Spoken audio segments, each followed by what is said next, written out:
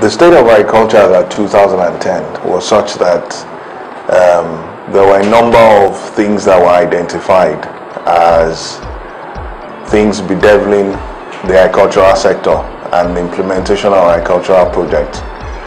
This includes inconsistency in government agricultural policies, the poor state of infrastructure, the lack of access to arable land, and the inefficient administration of the land available to government. Tractorization, clearing, land preparation, all those things were challenges. Then weak farmer cooperative structures, inadequate funding. There were problems with the input.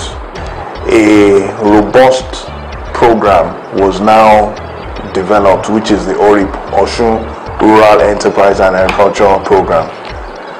Part of the objectives of ORIP was to having noticed that Osun State is an agrarian economy and trying to see how using that advantage that Osun has, to boost its economy and transform.